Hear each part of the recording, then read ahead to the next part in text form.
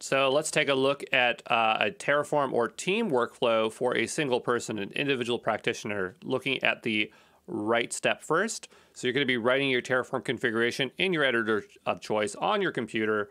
But the thing is, you'll be storing your Terraform code in something like GitHub. Even if you are an individual user, you're going to be putting in Git or GitHub or some kind of version control system. You're going to be repeatedly running Terraform plan or even possibly Terraform validate to find syntax errors.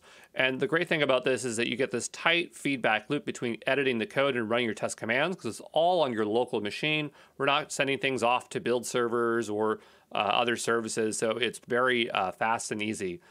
Talking about the plan stage, so when the developer is confident with their workflow in the right step, they commit their code to their local repository. This is the stage where it's a local commit, it's not a remote commit.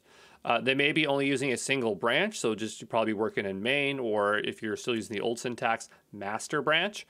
Once their commit is written, they'll proceed to apply. That'll bring us to the apply stage. So they will run Terraform apply. This is on your local machine. It's not part of any other process. You're just running Terraform apply, and they'll be prompted to review their plan. After the review, the final review, they will approve the changes and await provisioning.